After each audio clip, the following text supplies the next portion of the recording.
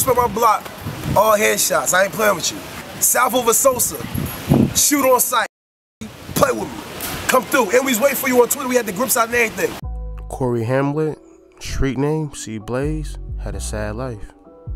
What I mean by sad, he's just a product of his environment. Growing up as a kid, he was basically an athlete. He was 6'1", 230 in high school. You already know he was a dominant beast. News articles say he caught a 90-yard touchdown. It was actually pretty great. With him being good at football, he will eventually get a scholarship. He got a scholarship to Lackawanna College, stayed there for a year, then got kicked out. He left the team because of the coaching issues, and since he was on the team no more, he couldn't pay for his tuition, so he went back home. This is a statement he said about joining the gang life. Even though he was a young gang member, the mayor even tried to help him out. In 2003, he would meet a councilman that would help him form a truce.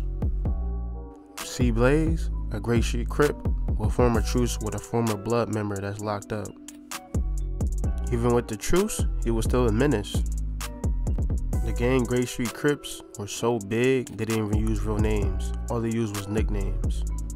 So basically, if you see somebody, you know their personal name or government name. So there's no way you can snitch on them. You could just say a nickname. But who are they really gonna look for? From apartments to train stations to public housing, they was moving all their weight.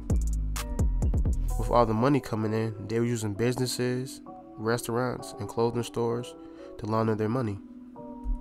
So putting it like this, if they came to your store, they was giving you a cut how much they was making. So it's like, you want to snitch on your business or just lay it on the low. Another member of the Great Street Crips, Terrell, aka Push, was spick upon it. While the organization was going on, C Blaze was basically untouchable. Meaning that he didn't do no business on the phone. Only thing he used was social media, which would be his downfall. What I mean by that is his record is clean, so he's never been arrested, accused, guilty, or anything. So in the cops' eyes, he's a good person.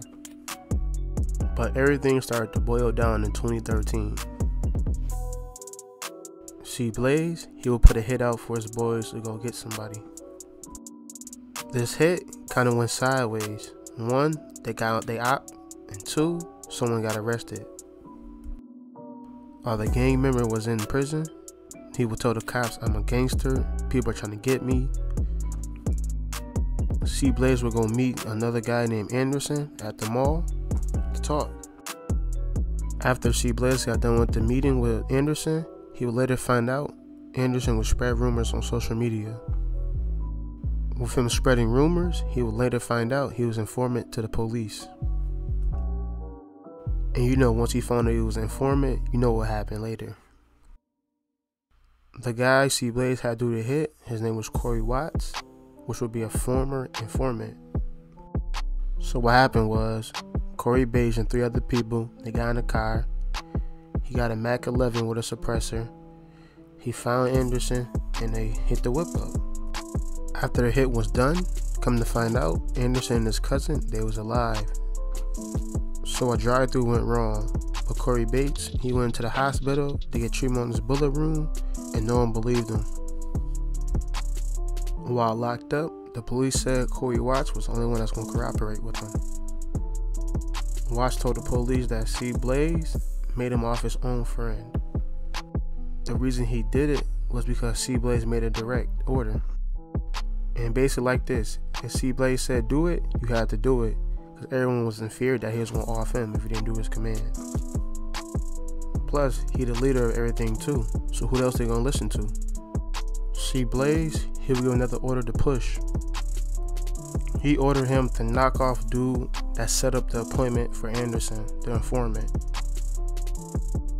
What happened was, another gang member picked up the guy that set up the appointment, dropped him off at a location in the car. Terrell walked up in the car, and that's it. And on top of that, in 2015, he will also be doing a home invasion robbery. When breaking into the house, they used their firearms to hold the hostage.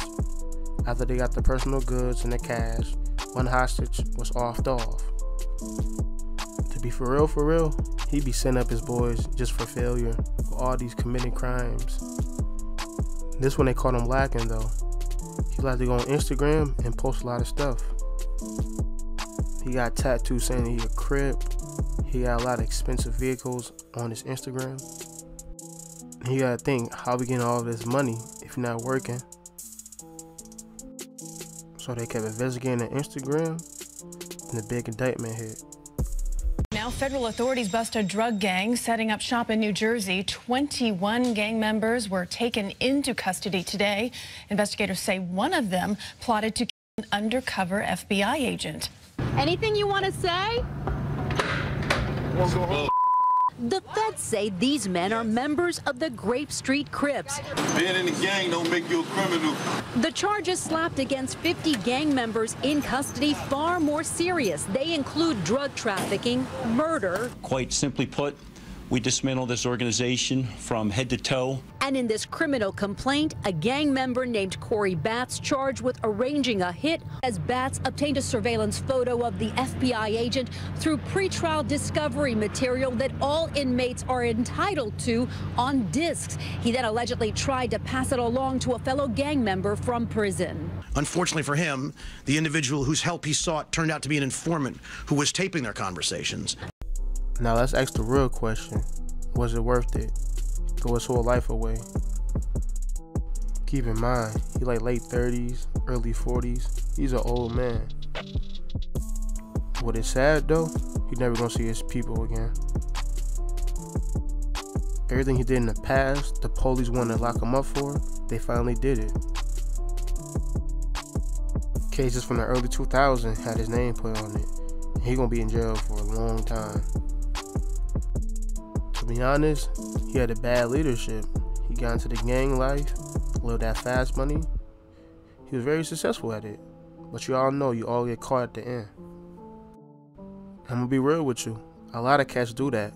After sports is done with, they hop in the streets, which is a stupid decision. But you all know, you could guide somebody, but if they don't want help, they're gonna do what they want to do, like in this case. So yes, he was successful, but he got caught because he wanted to be on Instagram posting stuff.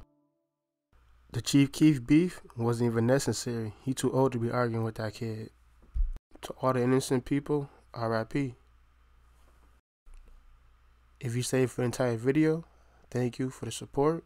We almost had 3K. I'll see you on the next video. Peace out.